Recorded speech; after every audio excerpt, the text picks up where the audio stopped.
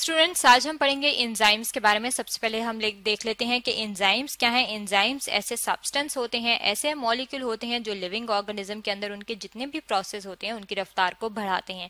अब अगर हम यहाँ पे अपने सामने इस डायग्राम की तरफ देख लें तो यहाँ पे हमें एक सिस्टम दिखाया गया है और ये सिस्टम कौन सा है? ये है डाइजेस्टिव सिस्टम, यानी कि वो सिस्टम जिसके जरिए खुराक हजम होती है। और ये कहाँ पे है? ये ह्यूमन के अंदर दिखाया गया है, इंसानों के अंदर दिखाया गया है।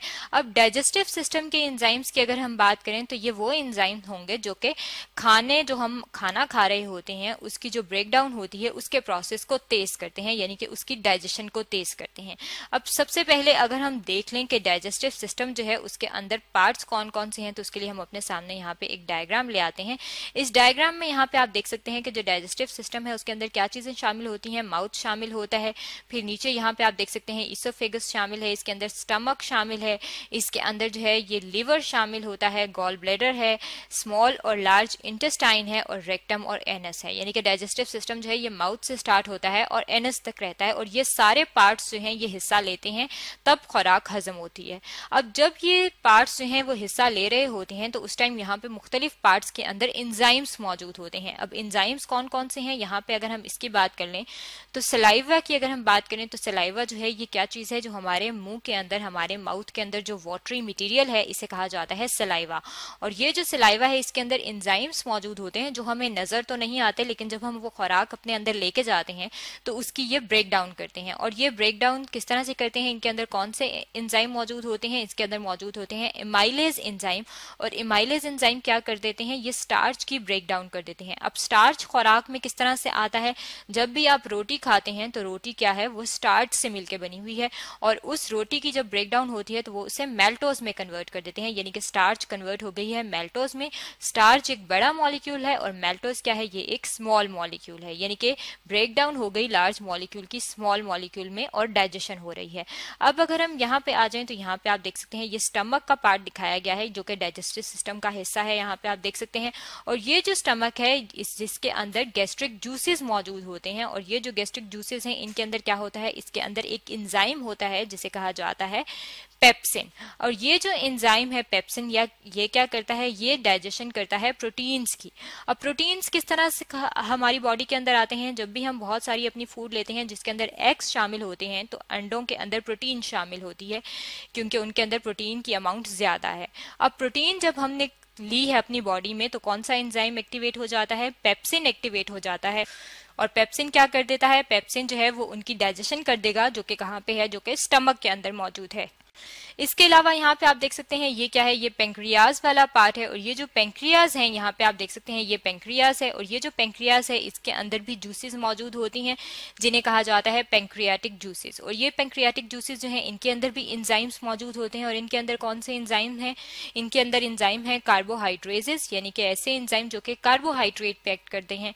अब कार्बोहाइड्रेट कौन कौन से हैं? अगर हम सिंपल कार्बोहाइड्रेट की बात करें तो ग्लूकोज एक सिंपल कार्बोहाइड्रेट है, यानी कि एनर्जी ड्रिंक्स के अंदर ग्लूकोज मौजूद होती है, तो उसके लिए कार्बोहाइड्रेजेस एंजाइम है। इसके अलावा स्टार्च जो है ये एक लार्ज मॉलिक्यूल है कार्बोहाइड्रेट का, तो इसके ऊपर भी कार्बोहाइड्रेट्स एंजाइम्स जो हैं वो एक्ट करते हैं।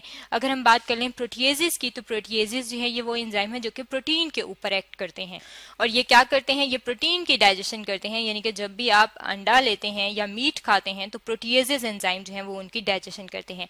लाइपेजेस जो हैं ये वो एंजाइम्स हैं जो कि किसी भी लिपिड से रिलेटेड चीज पे एक्ट करते हैं, यानी कि जब भी आप कोई फैट वाली चीज खाते हैं, चिकनाई वाली चीज खाते हैं, ऑयल इस्तेमाल करते हैं, बटर इस्तेमाल करते हैं, तो लाइपेजेस एंजाइम जो हैं वो उनकी ब्रेक डाउन करते हैं। और ये लाइपेजेस एंजाइम कहाँ पे मौजूद हैं? ये मौजूद होते हैं पेंक्रियाज के अंदर पेंक्रियाटिक जूस की सूरत में।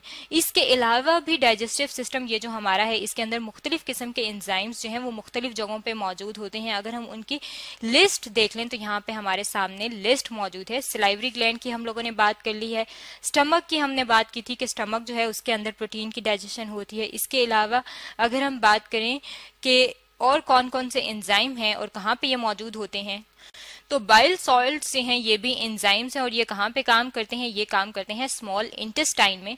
और अगर हम इनकी बात करें कि ये किस चीज पे अमल करते हैं, उनको कहा जाता है सबस्ट्रेट, यानी कि जिस चीज पे वो वर्क करते हैं उसे सबस्ट्रेट कहा जाता है। तो ये फैट्स पे अमल करते हैं, यानी कि चिकनाई पे काम करते हैं, और चिकनाई पे काम करने के बाद उसे क्या बना देते हैं। प्रोडक्ट क्या होती है? फैट ड्रॉपलेट्स, यानी कि फैट का एक लार्ज मॉलिक्यूल था और उसको उन्होंने स्मॉल मॉलिक्यूल्स में कन्वर्ट कर दिया है।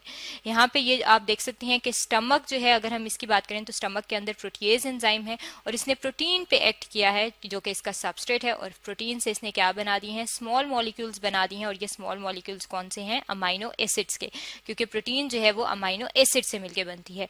इसके अलावा अगर हम बात करें तो अमाइलेज, प्रोटीएज और लाइपेज जो है, ये हमने ऊपर डायग्राम में देख लिया था कि अमाइलेज जो है वो स्टार्च पे एक्ट करता है, उसको सिंपल मॉलिक्यूल में कन्वर्ट कर देता है मैल्टोज में।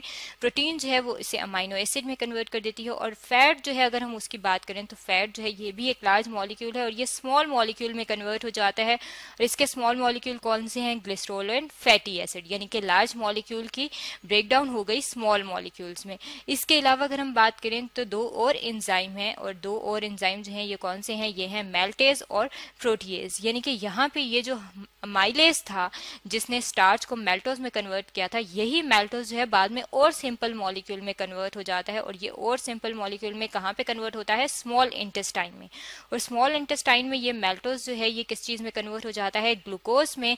यानी कि ग्लूकोज जो है ये और सिंपल, सबसे सिंपल मॉलिक्यूल है और सबसे सिंपल मॉलिक्यूल में इसकी ब्रेकडाउन हो गई है। इसके अलावा प्रोटीएजेस भी स्मॉल इंटेस्टाइन में मौजूद होते हैं, यानी कि स्मॉल इंटेस्टाइन में कुछ प्रोटीन का पार्ट भी डाइजेस्ट होता है। और किस तरह से डाइजेस्ट होता है कि जो उनकी प्रोटीन होती है वो सिंपल मॉलिक्यूल में कन्वर्ट होकर अमाइनो एसिड बना देती है, जो कि एक सिंपल मॉलिक्यूल है, छोटा मॉलिक्यूल है।